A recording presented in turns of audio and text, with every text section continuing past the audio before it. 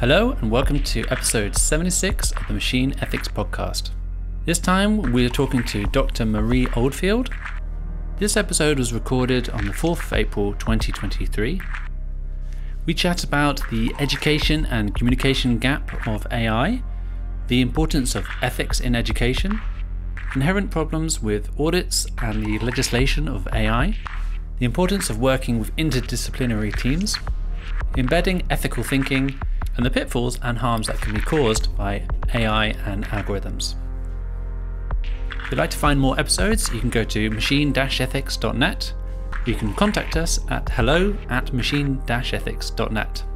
You can also follow us for updates at machine_ethics on Twitter, Machine Ethics Podcast on Instagram, and if you can support us on Patreon at patreon.com/machine ethics. Thanks very much for listening and hope you enjoy.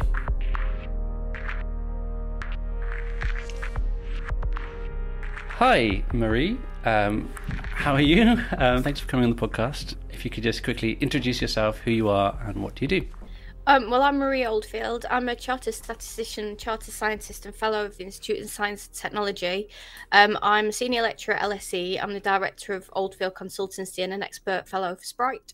Brilliant, thank you. So we met about a month ago. We were doing a panel discussion with lots of interesting people talking about AI ethics subjects. I think it was actually quite broad, the things we touched on, but I think we found it interesting. So hopefully the audience did as well. That was a Data Science Festival panel discussion. But today, you've very graciously come back to talk to us. And the first question we always ask on the podcast is, what is AI? Oh, good starting question. For me, AI doesn't exist, which is ridiculous because I work in the field. So philosophically, where you've got a definition of AI, you are kind of trying to explain complex concepts to people. So it's easier to anthropomorphize those and kind of make it into a Siri or an Alexa and then tell people that is AI. If you look at what intelligence actually is, in terms of a human concept, it's not anything that a machine can currently do. Machines can work within boundaries, they can use data sets, they can use algorithms, but that is nothing like human intelligence. And that would require something like general intelligence and context to get a machine anywhere near what a human is. So artificial intelligence, for me, the intelligence part of it has not been defined correctly enough for that to exist. If we're saying the intelligence exists artificially, again, for me, that's not a thing. So I like to kind of compare it to machine learning or data science, where we can actually kind of say machines and we can look at science. And I think that's more applicable in this context. If you wanted to look at what the popular version of AI would probably be, for me, that would probably be something like Siri, Alexa, ChatGPT, something that is, appearing to be intelligent, but not necessarily is. Yeah, and I guess, so you're saying that these things get kind of put in this bucket of AI, but that maybe that is misleading and not telling the whole story. Whereas Siri and Alexa are exhibiting behaviors that we might suggest that AI-ness, I guess. Yeah, and I think it's a language issue. So we try to use the language that we've got to describe things that we don't understand. And in trying to do that, what we might do is mistakenly attribute a word that might not mean necessarily that, but is the closest approximation to what we're actually looking at. And then try and use it. And in doing that, what we do is we make it simple enough for general, understanding. But what we also do is remove some of the complexity from the actual theory and the kind of concept. And then what happens is you get a lot of misunderstanding from people that can't understand the technical depth of the algorithms that we're dealing with. And that induces a lot of risk inherent in the consumers using the products that are being described in a certain way, but are not being depicted in potentially the way that they should be. If we just took that forward, would you be more interested in people talking about this product contains machine learning, or this has a neural network in it, or like being more specific about the technology than just that it's AI stuff sort of thing, or is that more kind of a proprietary problem, or like trade secrets issue as well? I think we're looking at an education gap and a communication gap, where we haven't really educated people in the school systems to understand these types of complex concepts. So then when we try to describe them to sell them, we've got to try and use concepts that people generally understand, which is it's not appropriate, because it leads to a lot of problems later on when the users can't understand the implementation of the algorithm. And we're also looking at a communication gap, because potentially either the words don't exist to describe it, or we're using incorrect wording. And some of that might come from trying to sell certain products, where we like to say neural network, so it works like the brain. Well, I mean, does it really work like the brain? We're not even entirely 100% sure how the brain works. So it's amazing how we can say that a neural network works the same. And we need to be able to kind of break down neural networks into a way where we can express them to the general public so they can understand them, because ultimately the general public are the people on the receiving end of all this technology that we're creating. I guess there's also a presumption that we know what's going on as well and how they work, right? Yeah. And actually maybe when, you know, some black box models, we're not very sure how they do work. And that's another issue, because we really should be breaking those down as well. And we shouldn't be making black box models. We should be building explainable models that people can understand, so that when a decision is made about their life by this algorithm, they can either challenge it or understand it. Yeah. I guess like there's a load of stuff in there that comes to mind around about, you know, how you might legislate for this stuff, or make clearer, you know, there's all these words like trustworthy and all sorts of stuff. And I guess what you're talking about there really is also kind of the context, you know, in that context of someone being making a decision for some insurance or a loan or whatever it is, or healthcare or all sorts of stuff, if they are subject to this algorithm, or, you know, almost like any process, I guess, you know, it's easier to ask a person like how they came to that decision, or even if it's kind of like post hoc, than it is, you know, one of these models. So is it more about that transparency for you than the specifics of the algorithms maybe, or that would help too? I think so that there's a lot in there, and I think that it comes down to process and how you build ethical AI. And at the minute, my consultancy is partnered with LSE to build software so that developers are able to go ahead and build AI that is ethical. And where we've seen that that's an issue is in funding bodies. We've not got an ethical gateway. Where we're looking at where developers are building AI or similar algorithms. When I did an empirical study, we were looking at about 70% plus that were saying that when they have an issue with their implemented technology, they deal with it on the back end with PR and marketing. And that is not how we should be doing it. We should be looking at the concept phase, how we build AI that is robust and fair to society. If you wanted to go a step further with that, you'd be looking at legislation. In my opinion, again, we've got a gap.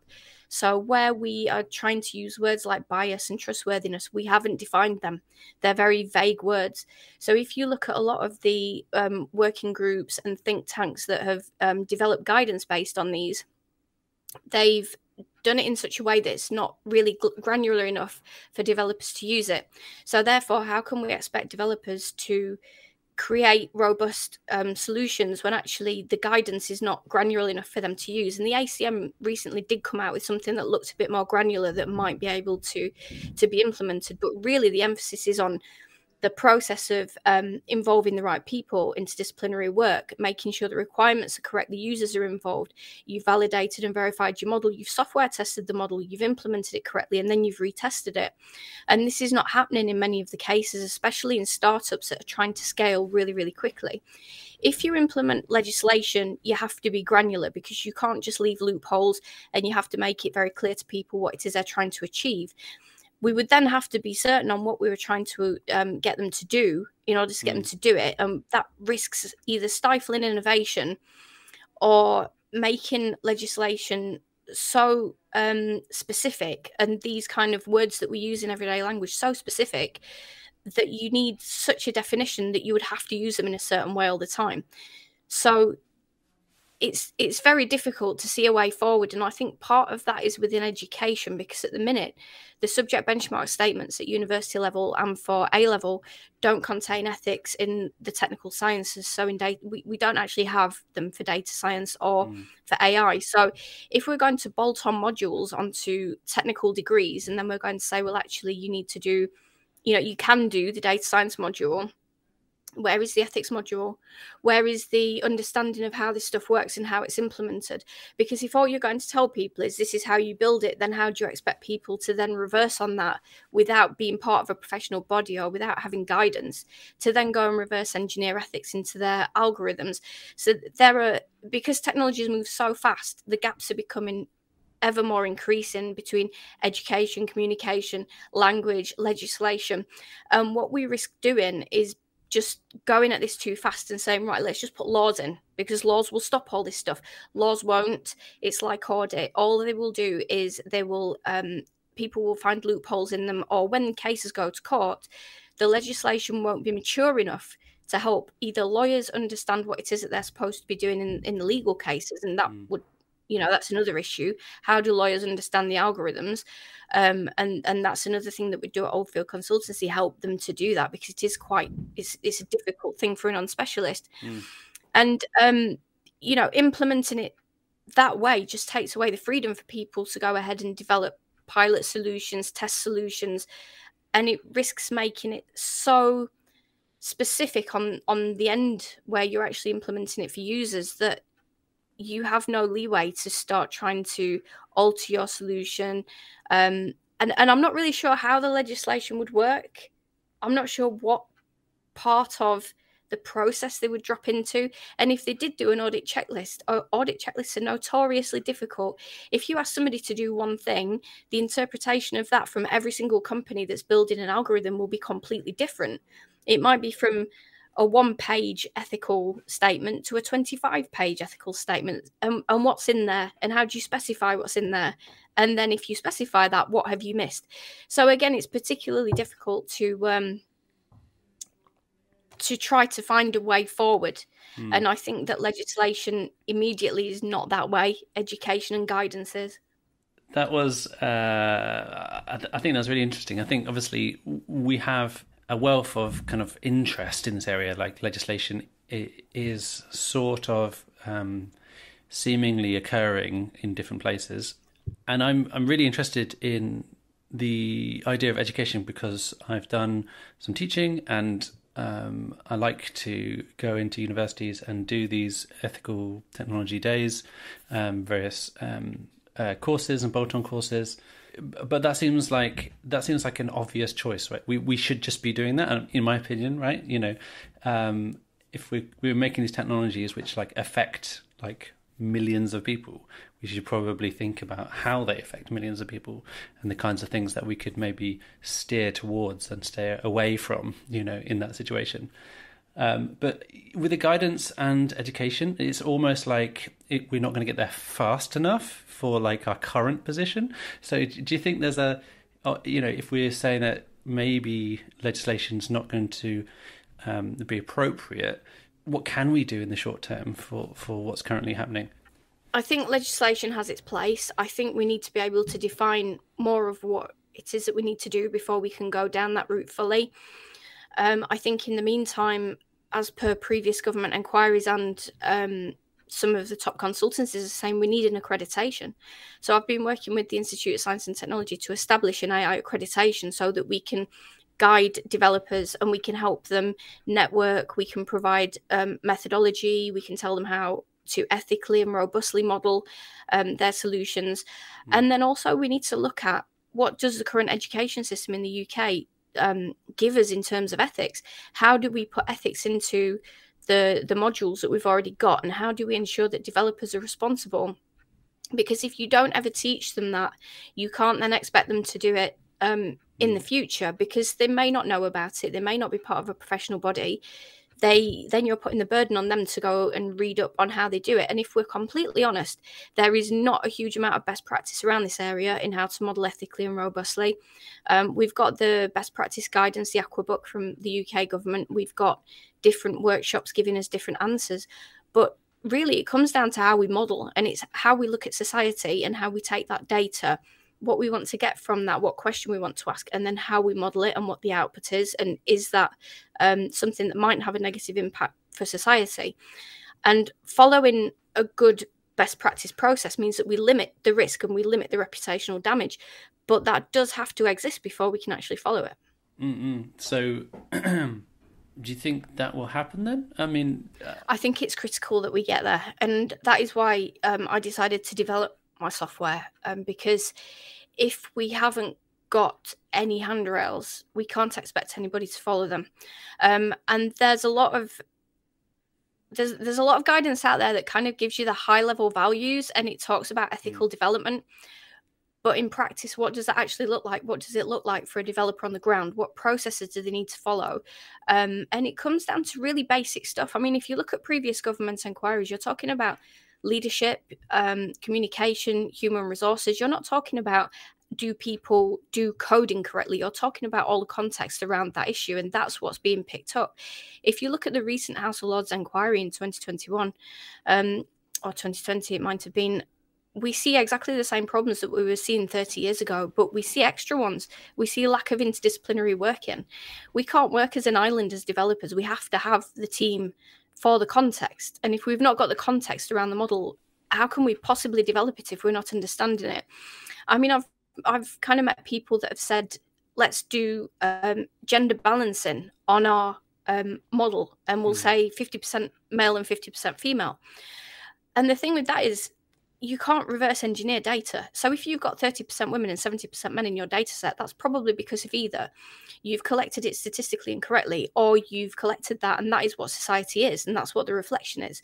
So we have to work with that and look at the model and see what the outcomes are and identify the issues that are causing potential problems in our output, not necessarily take these steps to re-engineer the model into what we think it should be, because a utopia is not what we live in. I got a caveat to that. I've got like a devil's advocate situation. So this might be getting into the weeds a bit too much, but if you're always going to use the data verbatim, are you always going to post hoc, like to change the output? Say you have a situation where, let's say loans thing, like we're giving away all the loans to women and none to men. This is probably the opposite case most of the time, but let's just say that, pretend this dummy example.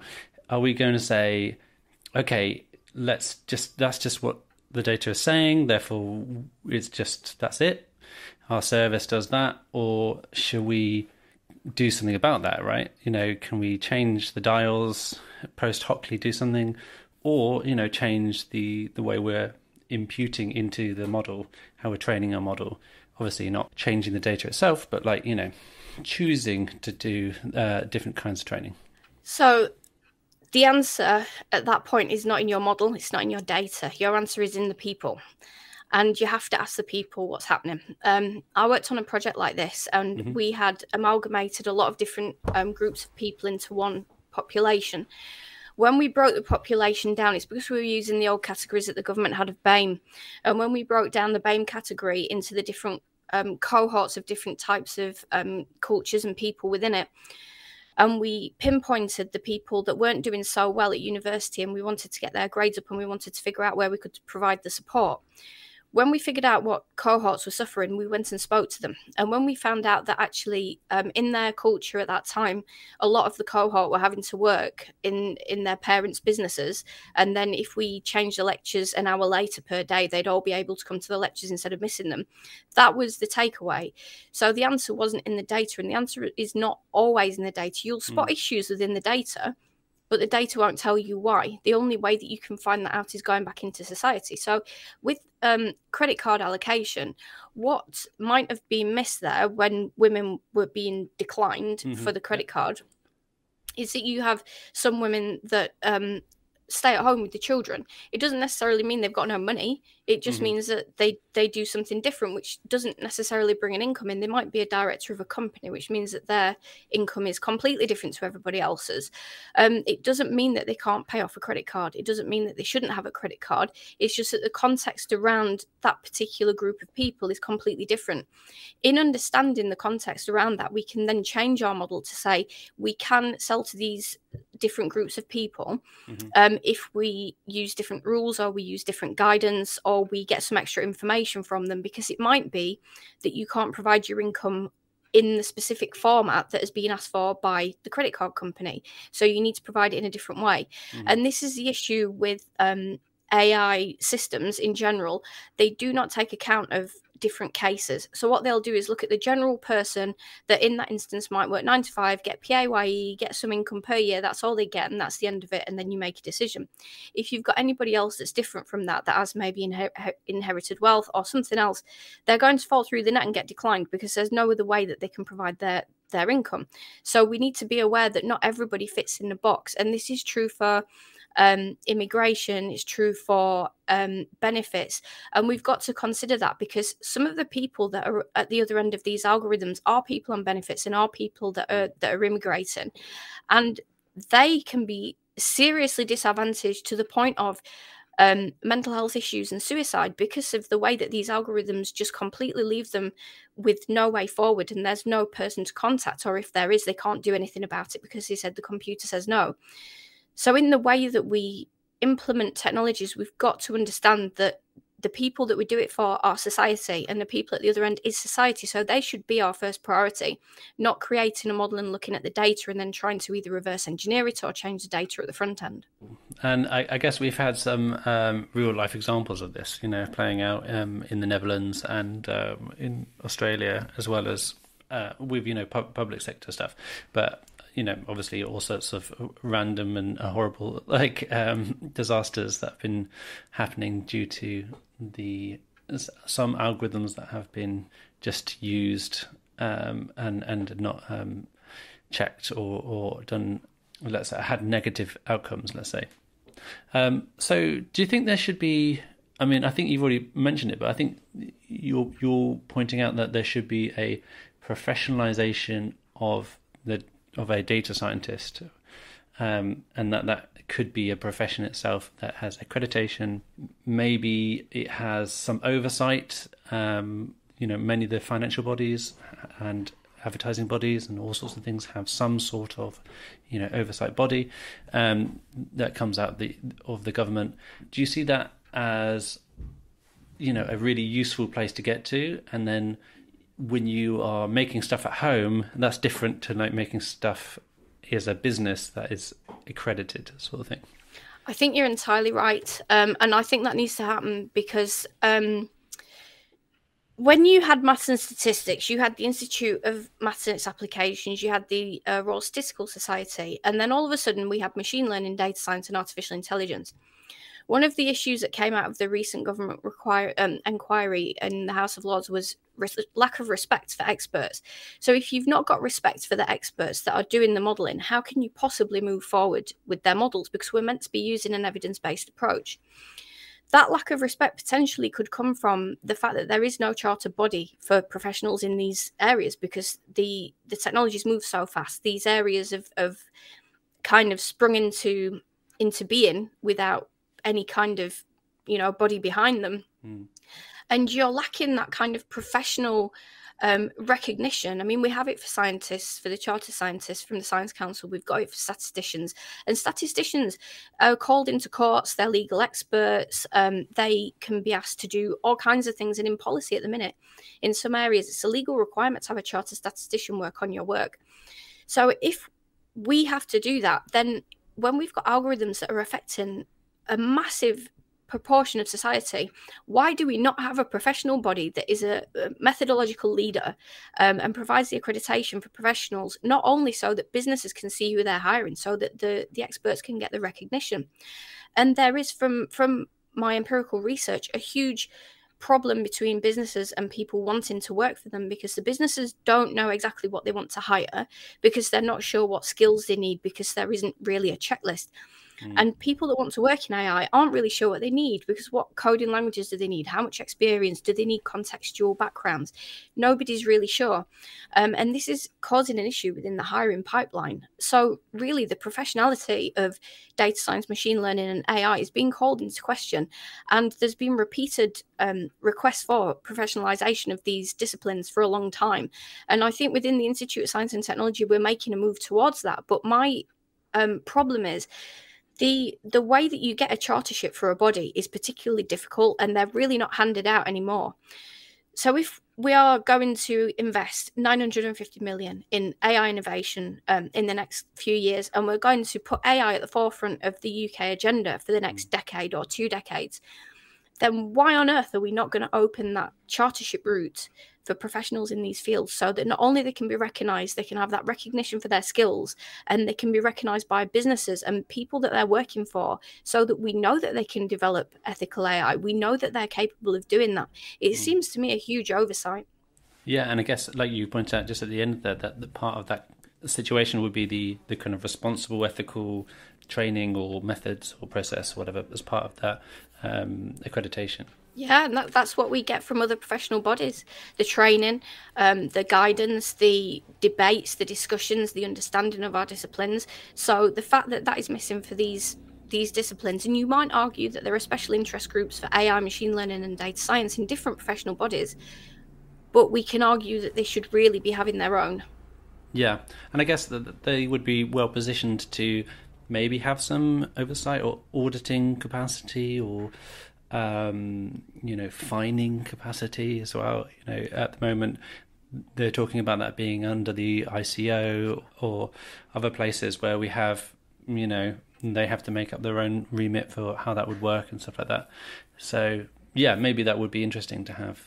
Yeah, I think it's critical, because without the ability to have conferences, without the ability to have expert speakers, the network in the community, being able to publish in journals, being able to have discussion groups, I just think that we're lacking a huge, we're really lacking in giving opportunities to people that are coming through that are really going to be the future of the workplace. And not only are we disadvantaging businesses and people that work in these disciplines, ultimately we disadvantage society by not doing things that are very, very easy. Putting critical thinking and ethics into education, a professional body, a professional chartership, none of these things are difficult. But when we had the subject benchmark review recently, there was no move towards putting ethics into the curriculum. So I'm not entirely sure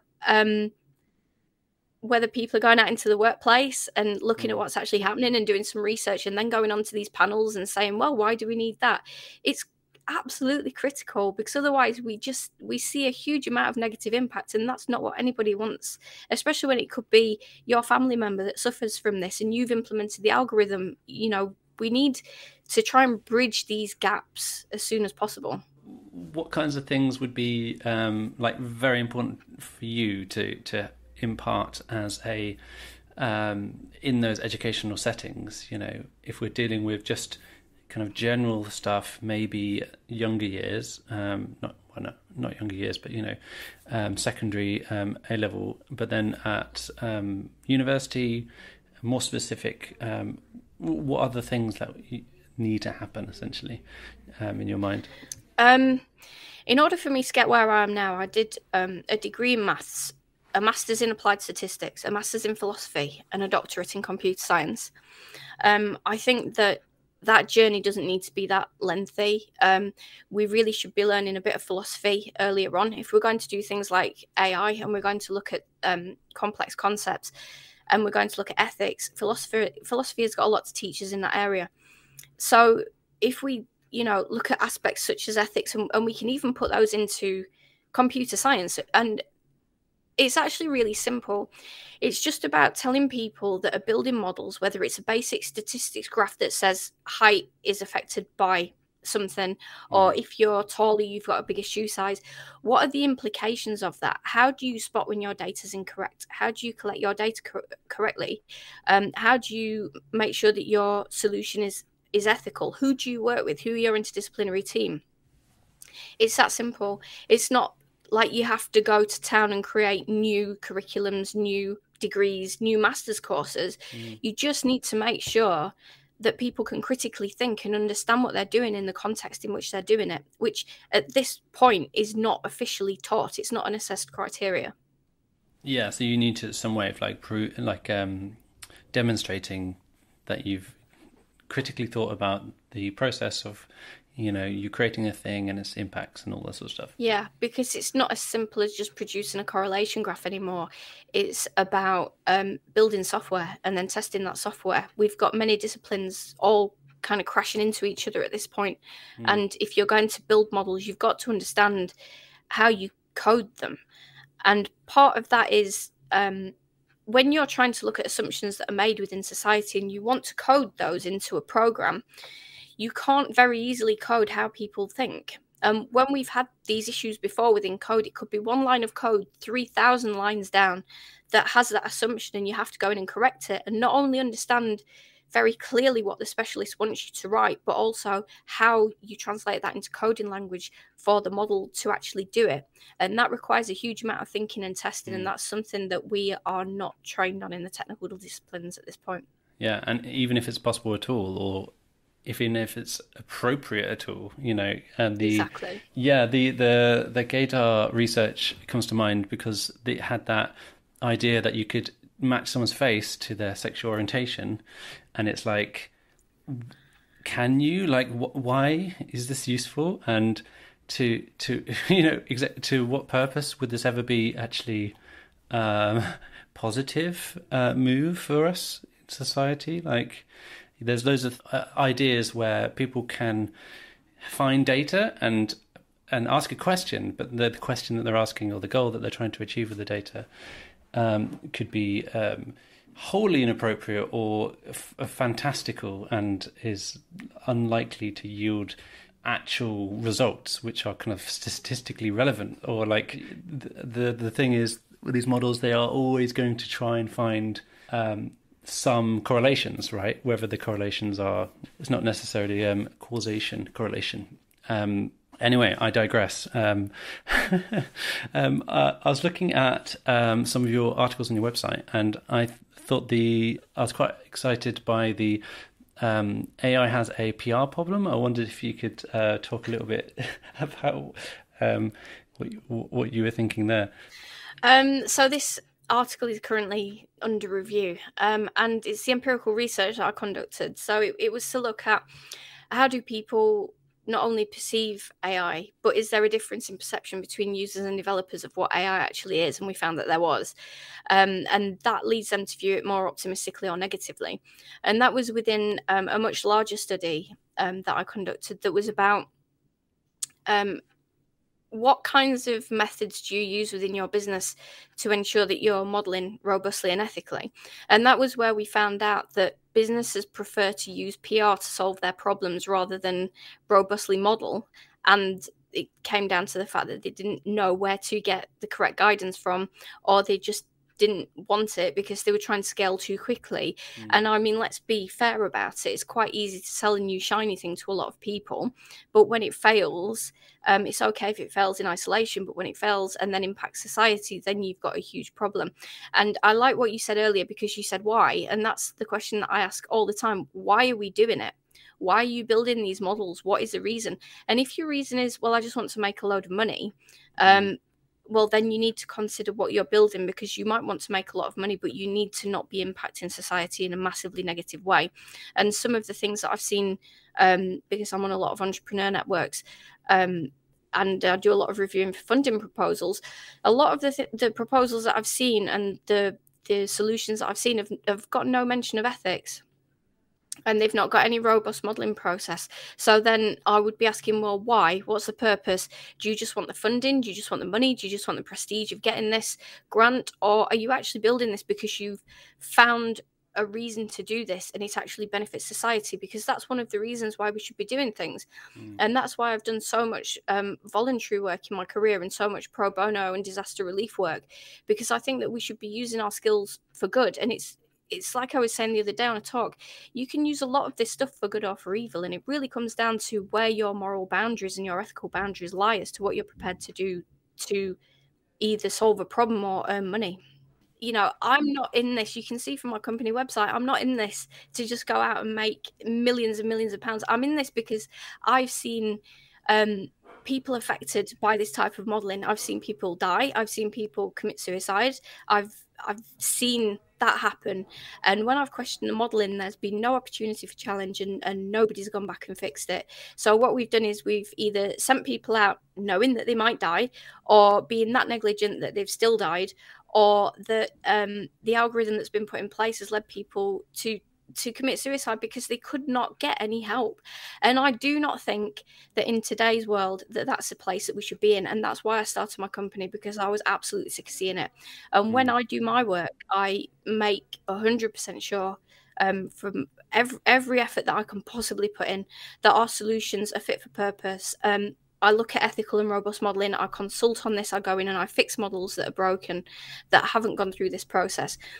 And I look at society, and I try to ensure every single time that I do things with integrity, transparency, and explainability, so that the users can understand, and that they're not left behind, and that developers know what we've done and how we've done it. Because I think anything else is a complete it's just not fair on your industry, because you're just letting it down completely, and there's just no reason for you to do that. Thank you very much for your time. Getting towards the end now. The last question I like to ask is, what excites you and what scares you about this AI-mediated future? I'm not scared, because I see it as a really good challenge. I see it as something that there's a lot to be done in terms of technology, but I think that there are a lot of benefits from it as well. So we shouldn't be scared of it. We should move forward and see it as something that we can use as humans to not necessarily improve our lives, but to our benefit. And we should look at these challenges and we should address them, and then be able to move forward into a world that is slightly better than the one that we're in now. Awesome. Thanks. Very succinct. Brilliant. Thank you so much for your time. How do people follow you, find out about you, and all that sort of stuff? You can look on my website, oldfieldconsultancy.co.uk. You can Google me. I'll come up on LinkedIn. I'll come up on Twitter. I'm also on ResearchGate, where all my academic work is as well. Awesome. So thanks very much for your time and your expertise and your passion, and hopefully we'll see you again. Thanks very much. Hello and welcome to the end of the episode. Thanks again to Dr. Marie Oldfield. It was a real pleasure talking. We first got together, as we mentioned in the episode, at the panel discussion with the Data Science Festival, and it was really nice to kind of dig in a little bit further, just the two of us, on those more specific aspects, which was really cool. We actually, after the episode finished, carried on talking for quite a while, which is somewhat unusual, because quite often people have to get off quickly and get on with their work days and such. So that was really nice. So thanks again, Marie. Also, I'd love to actually get some more of those panel discussions going together in future, or to do a live stream episode of the podcast. So do reach out, let me know, either on Twitter or on the email, if that sort of thing would be interesting, and we can endeavour to get that done.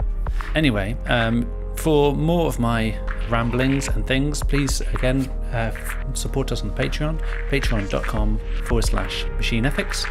And again, thanks for listening, and I'll speak to you next time.